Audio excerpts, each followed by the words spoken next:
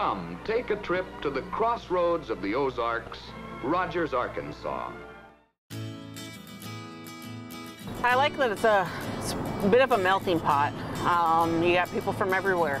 That it's a family, it's a community of people that are supporting each other, their interests, their passions. Very friendly, welcoming. Very, very vibrant area. And I just see how sincere the work that everyone here is doing as far as trying to improve our community.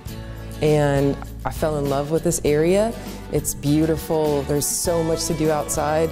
The clean air. We love it here.